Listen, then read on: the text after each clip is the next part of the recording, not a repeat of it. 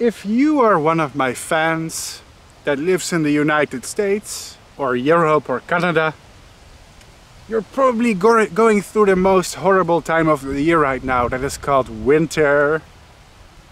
So in order to stay mentally sane and survive this winter, I recorded some summary summer videos for y'all.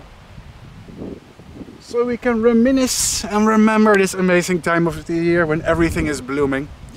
Now, since recently I've been very interested in a certain question. Which plants in our natural environment are the most supportive for pollinators?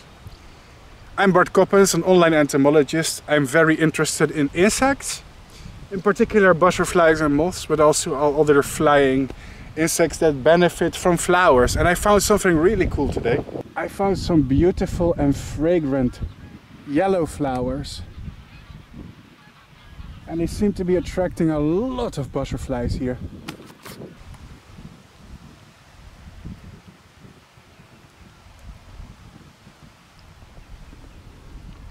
It smells really nice, and it seems to be a plant from the daisy family. It is known as British Yellowhead or meadow fleabane. And the nectar-rich flowers are attracting dozens of butterflies. Now, a lot of people in this world seem to complain that, oh no, the butterflies are not doing well. The bees are not doing well. But how many people are willing to learn about the things that we actually need to conserve in order to protect these species in our natural environment? Well, I'm one of those people, and if you are watching this channel, you are one of these people as well, because you are out here learning with me. The pollinator crisis is a complex problem.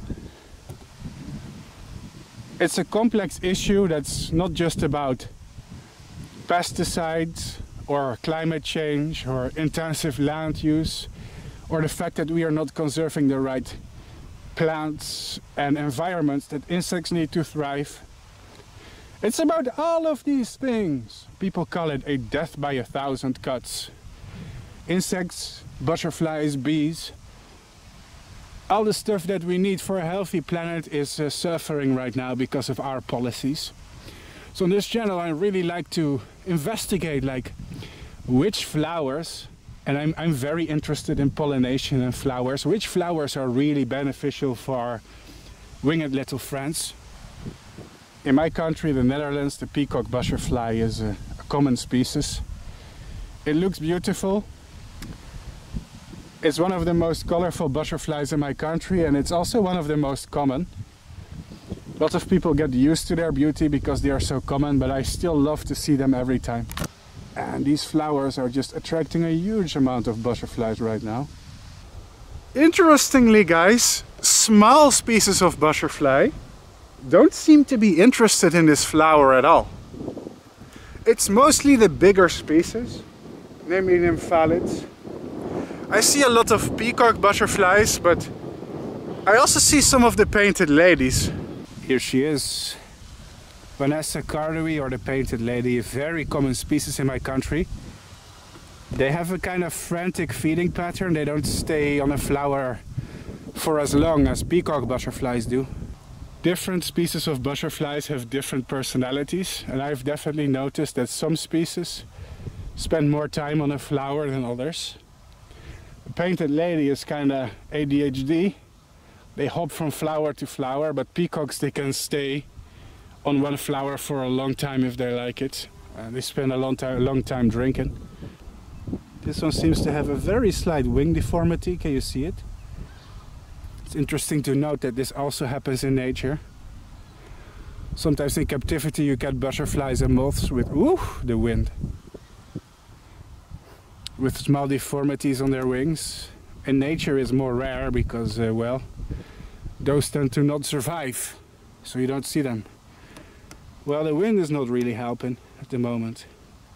You see that crooked hind wing? So this one had a small issue when it came out of its pupa. Sorry for the bad footage, it's the wind, it's just hard. These flowers are shaking back and forth because of the wind gusts.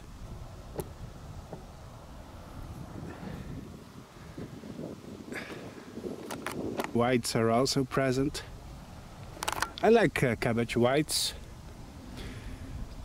A lot of people don't like them because they're common and not very colorful, but I think they're charismatic. Oh, a bee just chased it away. It's kind of hard to show this on camera because they are small, but I hope you guys are able to see how many butterflies there are in this field. A lot. A crazy amount. So guys, since recently I've been obsessed with a new subject, and that's finding out which plants attract the most butterflies and other pollinating insects. If you're wondering why I'm starting to film them, it's because I want to promote these plants a little bit. A lot of people like butterflies and moths, but they don't understand the natural elements that sustain their favorite creatures. So I'm starting to look and hunt for plants in nature that are greatly beneficial for winged little friends, and this plant seems to definitely be one of them. British Yellowhead. Do you guys know a flower that's really good for butterflies and moths? Leave it in the comments and maybe I'll make a video about it. And don't forget, plants are only beneficial when they are left in their native environment. Use plants native to your country. If you live in a different country, this is not your cue to plant a lot of British Yellowhead, unless you live somewhere in Europe where it's native. See you in the next one. Skibbity Riz, Ohio.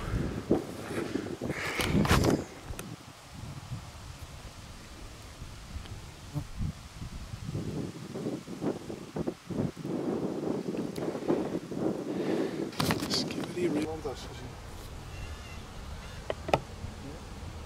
Nee, niet hier.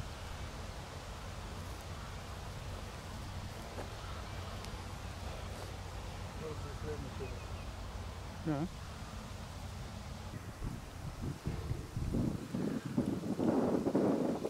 Ah, the wind. So annoying.